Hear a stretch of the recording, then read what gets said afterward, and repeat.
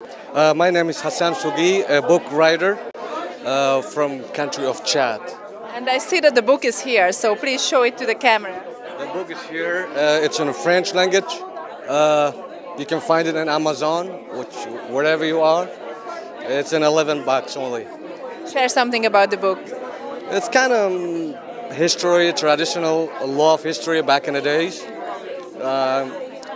I don't know how to say that, but it's kind of a poor person and a rich girl's daughters and superpower, and then they fall in love. For some reason, it's kind of seems to be very impossible. So is it a love story, basically? Yeah, a story, but kind of more fictional, a little bit historical. Yeah. Is it your first book, or you already published before? It's my first book. I still have two. It's on the way, probably by end of the year.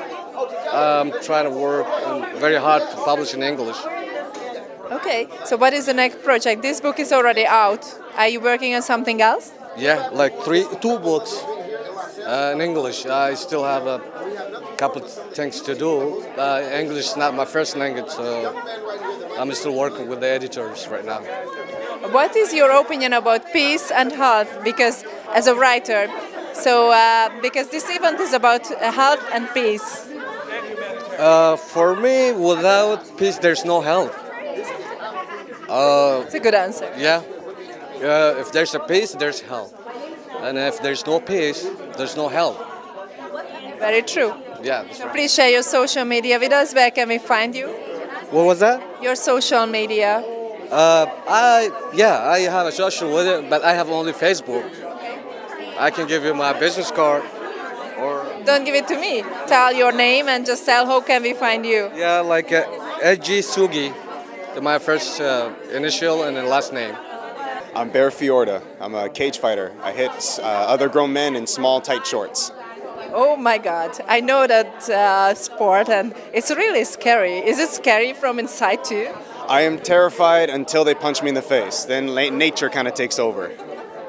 What is your roots? Where are you coming from? Because a lot of people in this sport coming from Eastern Europe.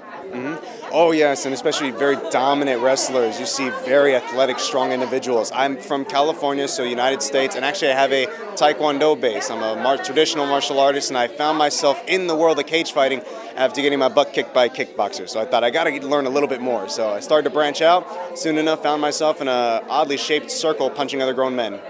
Wow. So this event is about health and peace. I couldn't say it. It's not the first thing what I would say about cage fighting, you know. But what does it mean for you? What does it mean health and peace for you? I totally understand. On the surface, it sounds kind of backwards, given we had to damage each other. No, I run a nonprofit where I teach other individuals, youth, adults, senior, how to defend themselves for free. It's called Free MMA. And when I heard about this organization that also empowers other people, albeit from a different country, I knew I had to come out and show my support as well. What was the biggest game what you ever attended on? The biggest fight that I've been in? I fought on UFC Fight Pass for Fury FC back in July. So that was my biggest one so far.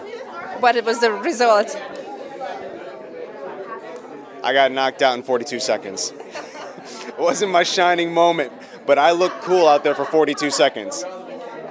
And tonight, will you present an award, or you came here for just support? I'm just here to support tonight. I was not a presenter, but hey, maybe next time, one day in the future, I'd love to come out and do it. Thank you so much for stopping by, and please share your social media with us, or how can we see your fights? Absolutely, you guys can follow me everywhere at Bear Fiorda, bear like the animal, Fiorda, and my nonprofit's also at Free MMA Gyms.